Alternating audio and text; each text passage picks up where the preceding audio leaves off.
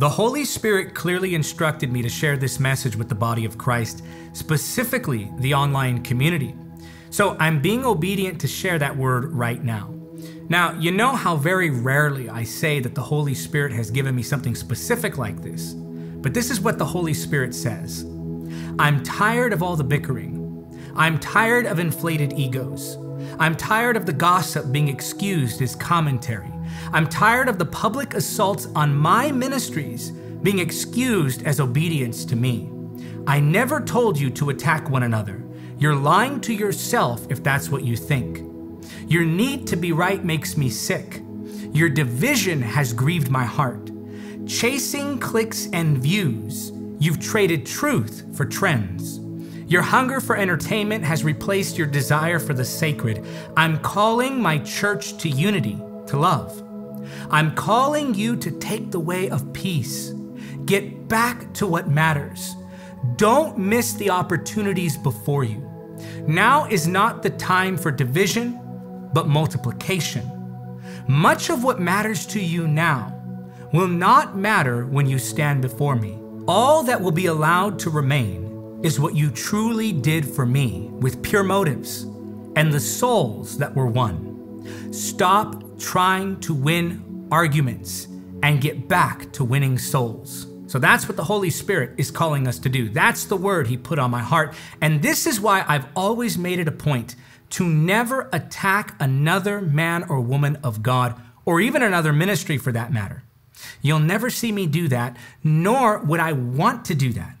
And only by the Holy Spirit's grace have I kept myself from that sort of toxic drama. And that's one of the reasons I believe that God has favored and raised this ministry the way that He has.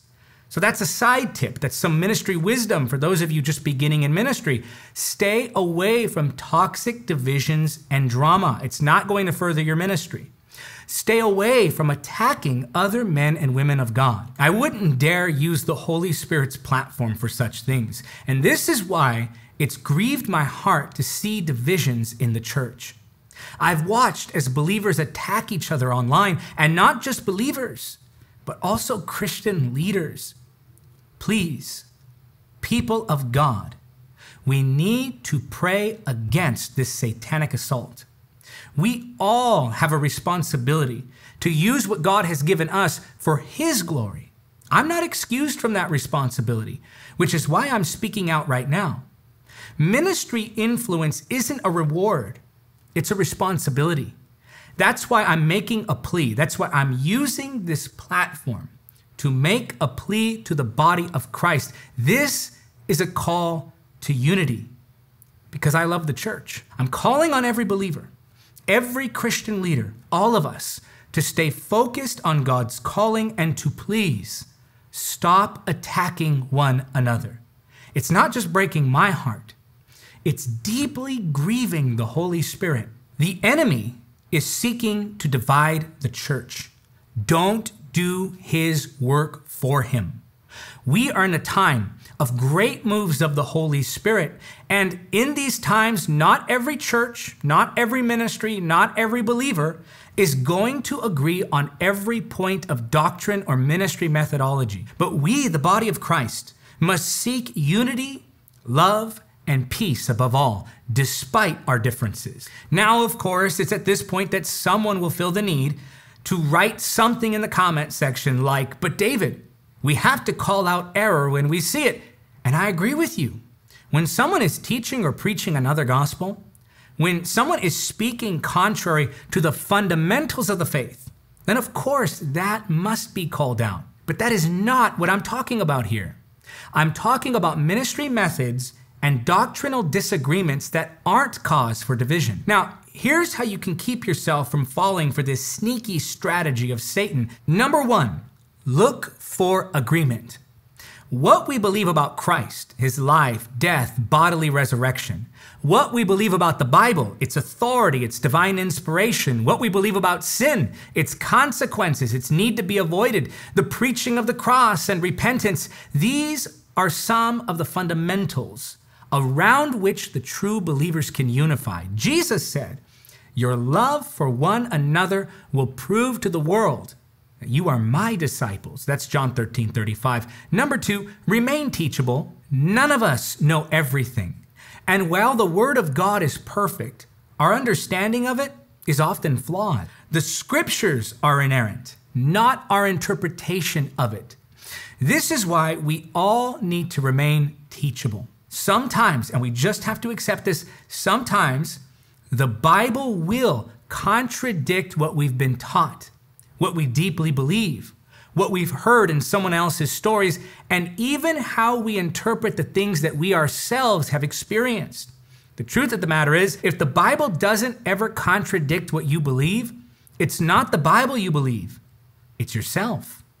This is why we must remain teachable and humble. In God's river, there are many streams, and each of us can learn something from the other. For example, I, as a charismatic believer, have been greatly blessed by the Bible study methods of the Baptists.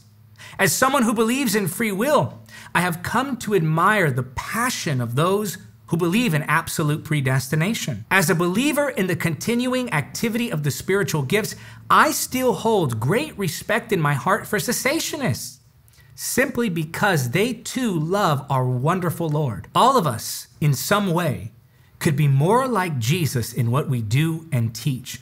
So, we must come to appreciate the varying voices within the safety of biblical truth. Number 3, don't take disagreement personally.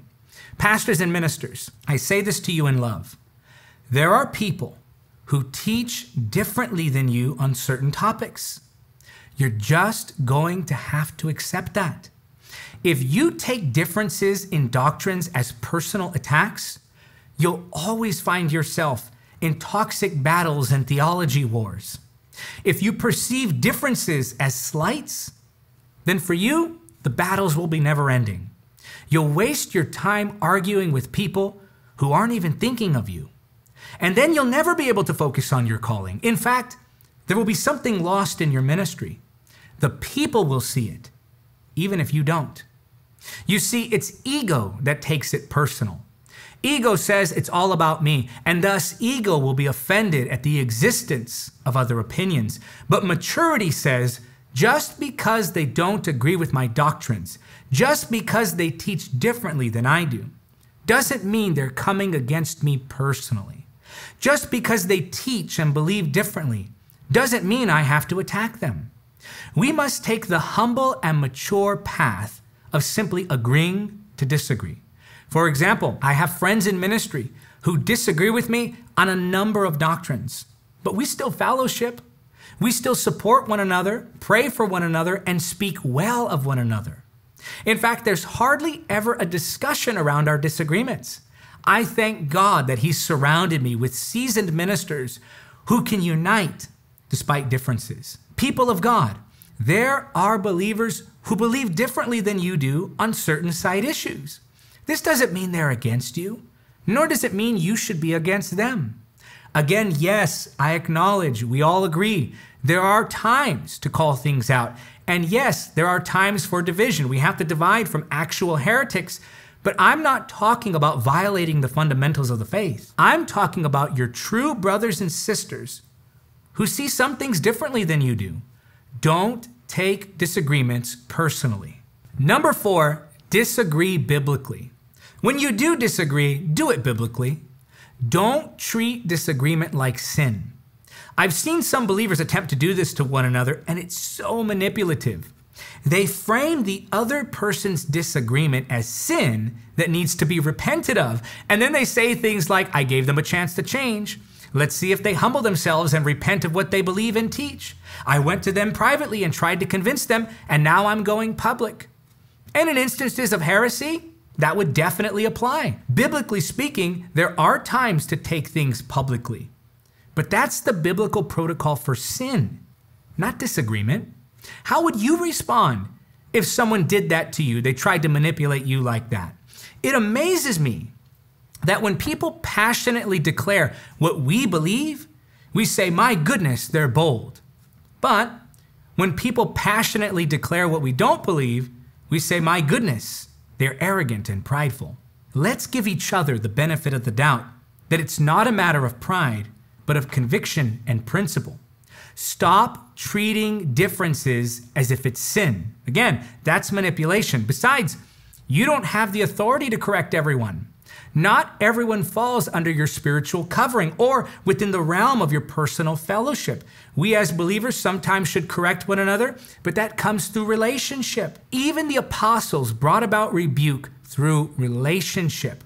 And again, yes, publicly call out blatant heresy, but not every disagreement constitutes heresy. You don't have to make a public display of everything. You don't have to be mean-spirited. You don't have to cause chaos and drama. This goes for all believers in all church settings and in all ministries. Number 5, stay away from drama. There exists a very toxic culture online that justifies gossip under the pretense of conversation. Have no part of that.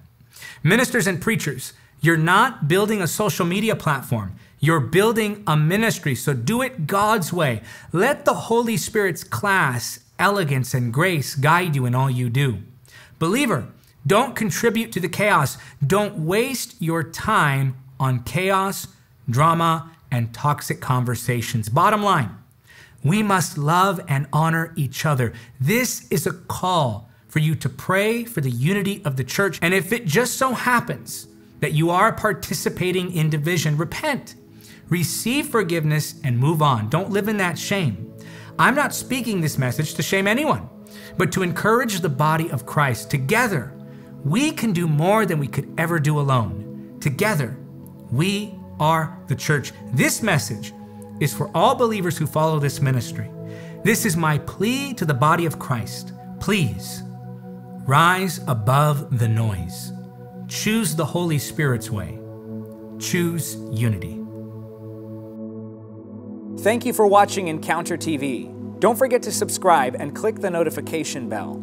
Also, help us spread the gospel of Jesus Christ in the power of the Holy Spirit. Make a one-time donation or become a monthly supporter by clicking on the donate link now.